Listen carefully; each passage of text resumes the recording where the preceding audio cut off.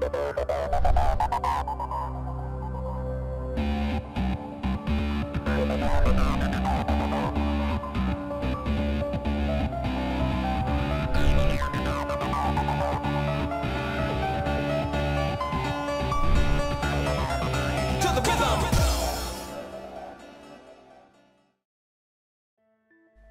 up everybody, this is Butterfish Tank, and today we'll basically be talking about Frogspawn coral care.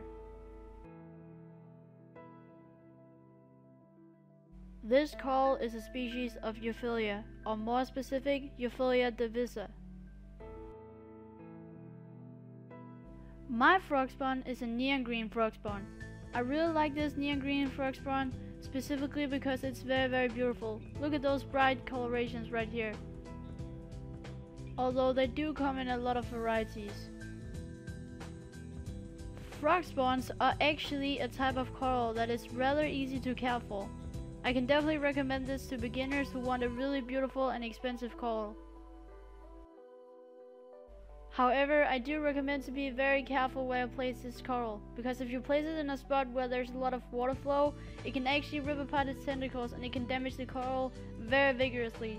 So I actually recommend that you place it at a place like I did, where there's not a lot of water flow coming through. If you want to grow this coral successfully, I definitely recommend high lighting. Very high lighting will actually make it a lot more colorful, and it will make it much more healthy, and it will grow like weeds, I'm just telling you.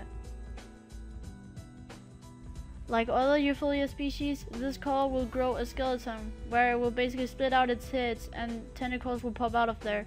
So if you want to frag your Euphyllia coral or your Frogspawn coral, you should just cut that skeleton apart and split their heads off. This coral will eat a lot of varieties of plankton, small shrimp like mysis shrimp or cyclopes, and it will basically feed on that and grow very big on that. So remember to feed it like twice a week. I also feed this coral a little bit of phytoplankton just to make sure that it grows healthy.